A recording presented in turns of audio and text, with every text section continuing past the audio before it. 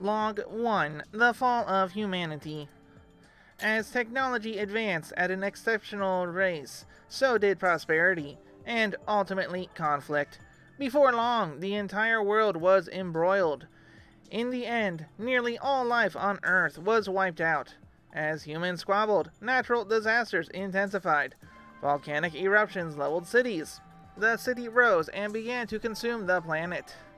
Humanity soon experienced a mass extinction event. Soon, the surface of the Earth became a barren wasteland, completely inhospitable to life. Error. Against the odds, computed to be 42,791 to 1, some humans survived. Therefore, the planet was only nearly completely inhospitable to life. These survivors found shelter in a vast cavern created by a cataclysmic volcanic eruption. The cavern provided shelter, and a massive pool of accumulated seawater provided life.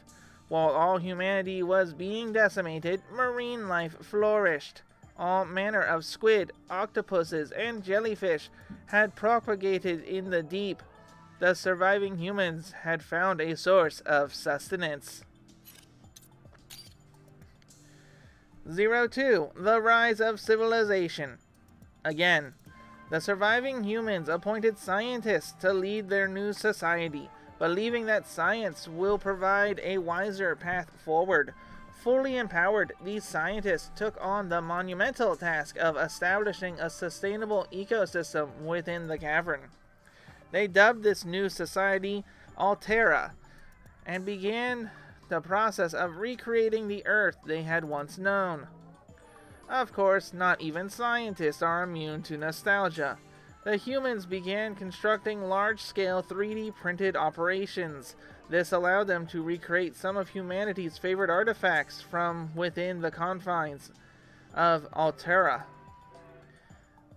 Additionally, they created a robust information management system designed to indelibly record all humanity's precious knowledge.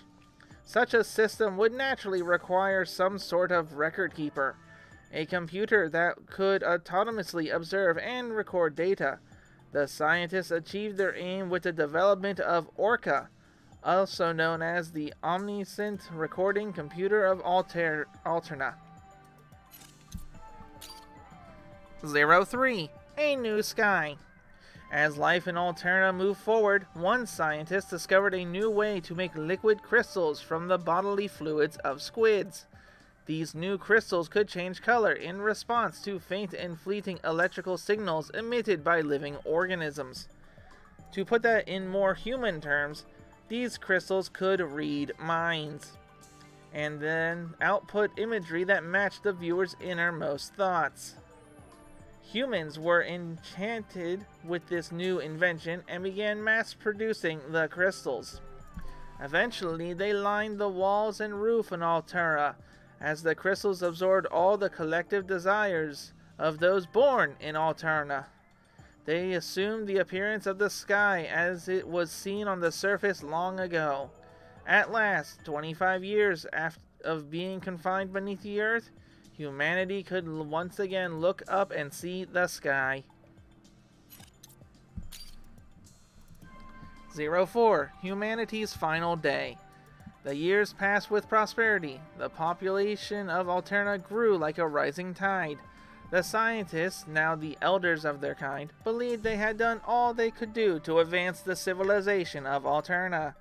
They began selecting new leaders to succeed them, entrusting to them the world they helped build. Humanity's new leaders inherited both the brilliance of their predecessors and their unquenchable thirst for innovation. This new generation, born and raised in deep O.R.C.A, would prove to be every bit the match of those they would succeed. They soon grew restless at the sight of the liquid crystal sky, believing they deserved to behold the reality that existed outside the cavern. The elders, who knew what awaited outside the safe haven of O.R.C.A, issued stern warnings to the brash young scientists. Nevertheless, the young scientists pressed on with their plan, the construction of a massive rocket ship to escape O.R.C.A. Sadly, as their boosters were ignited for the first time during a launch test, tragedy struck.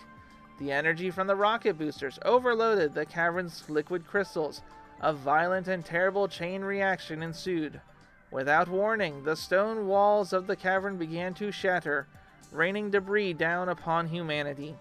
O.R.C.A, the last civilization of once prosperous humanity, was no more, and those few who escaped the carnage would soon follow it into death.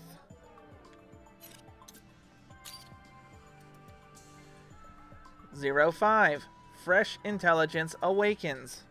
As the inner walls of O.R.C.A collapsed, thousands of tons of rock and liquid crystal plunged into the waters below. As these crystals washed to and fro among the flotsam and jetsam of humanity's former colony, they broke into microscopic fragments. Because they had repeatedly absorbed and reflected humanity's wishes over many years, the crystals retained those feelings. Little by little, the squids, octopuses, and assorted sea creatures that thrived in the waters of O.R.C.A absorbed these crystals into their bodies. This process continued until, one day, the marine organisms began to feel something fresh. These fresh impulses bore a striking resemblance to humanity's passive desire to return to the Earth's surface. Spurred by these impulses and whatever else may have been floating in the polluted water, the sea creatures began to evolve rapidly. Each species developed primarily respiratory, mobility, and other traits consistent with the land-dwelling creatures. They began to adapt. Their intelligence grew at a remarkable pace across generations. Some species even gained extraordinary camouflage ability. A point of no return arrived. The sea creatures of O.R.C.A set foot on dry land and never looked back. Like humans, they strove for the surface. Of course, survival on land was harsh, but the creatures were persistent. Soon they found the tunnels that humans had used to escape the apocalypse. With their path forward now clear, these fresh, fledgling beings left the ruins of O.R.C.A behind and set their sights on the surface world. 06. The Land of Fresh Beginnings. The beings that had emerged from the water soon emerged from the cavern of O.R.C.A itself. From there they flourished quickly. It wasn't long before they had explored every corner of the world. This epoch event gave great significance to the crater above O.R.C.A and its surrounding territories, now referred to as the Splatlands. The region would, from that point on, be known as the Land of Fresh Beginnings among the creatures that now thrive on the surface. These newly evolved beings, having scattered themselves across the globe, soon gave rise to distinct cultures and unique ways of life.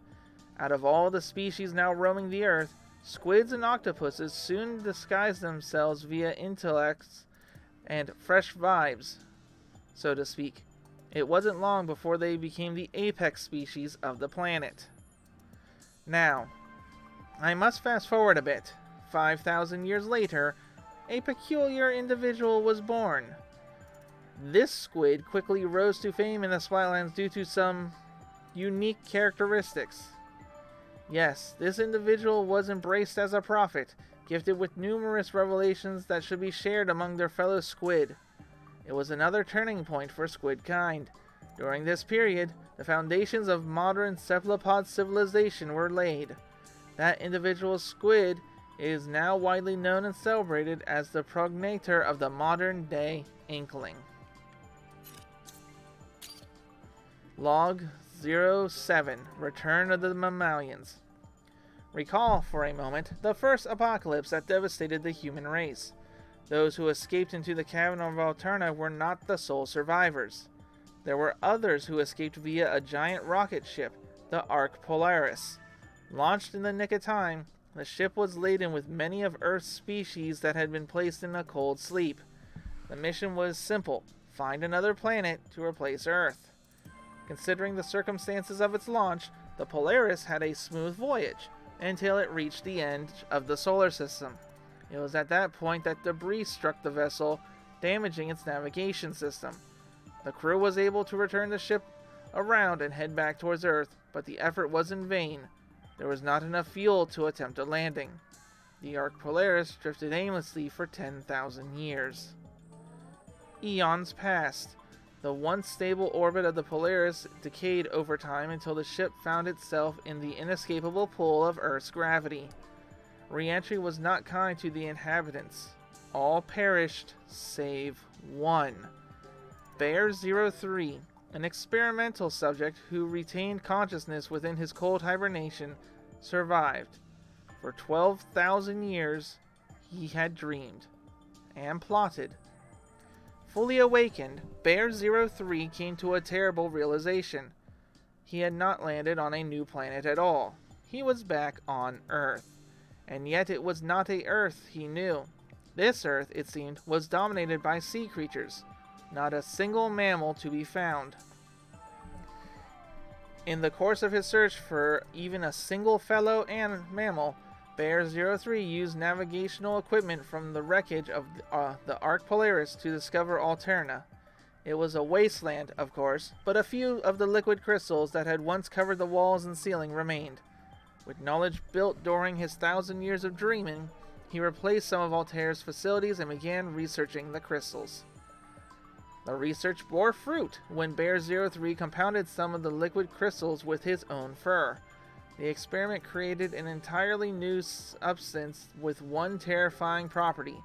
It could transform any living creature into a mammal. Bear-03 realized the implications immediately. He could return the planet to a mammalian paradise. He began stockpiling liquid fuzzy ooze, as he called it, within O.R.C.A's still intact rocket. For a venture, he would require the acquisition of thousands of golden eggs. These were used in the creation of the fuzzy ooze, although the exact details have never been recorded in my memory banks. But Bear-03 had a plan. He founded a corporation that would go on to employ locals to collect his golden eggs under the name Grizco Industries.